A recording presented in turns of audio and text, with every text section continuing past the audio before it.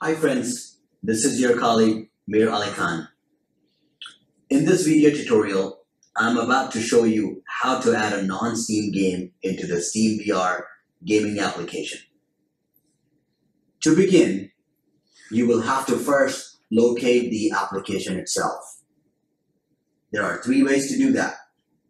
One, you can go to the search box on the taskbar at the bottom and type in Steam and look for the application. There's the application. Two, look for it on the taskbar itself if it's loaded already. And three, look for it on the desktop. Look for the icon for the Steam VR on the desktop right here. I am going to double click on this to load the application.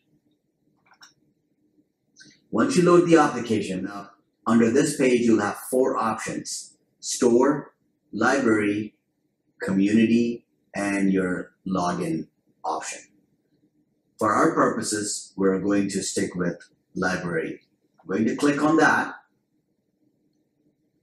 And now I'm going to look for a plus icon and an add game at the bottom left corner. Once you see that, click on the plus and a pop-up menu will come up. Browse the Steam store for games, activate a product on Steam, and add a non-Steam game.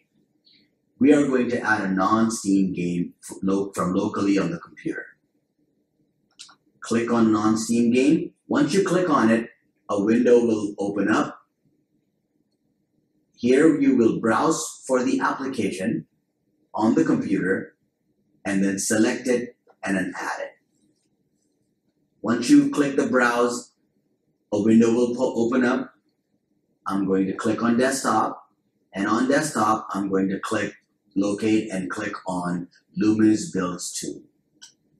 Double click, and then I'm going to look for Flushing and Proving 2.04R5 RC4 folder. Double click the folder.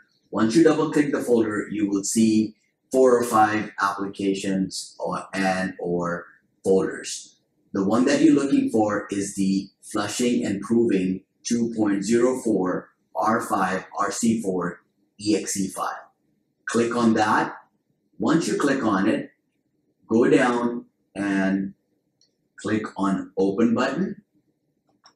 Once you open it, it will take you back to the Steam engine page.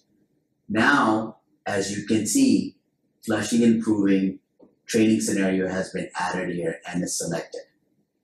After it's been selected, I'm going to go down and click on Add Selected Programs.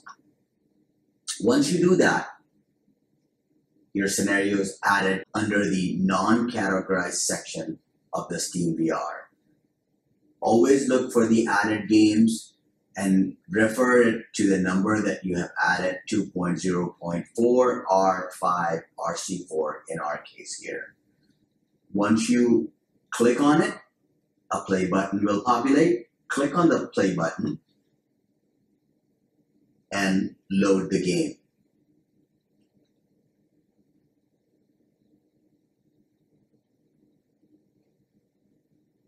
Once the game is loaded, a disclaimer page will populate. Here you are ready for your trainees to go through and experience the training scenario game in the Steam VR engine. Thank you so much. Hope you enjoyed the video. If you have any questions, feel free to contact me.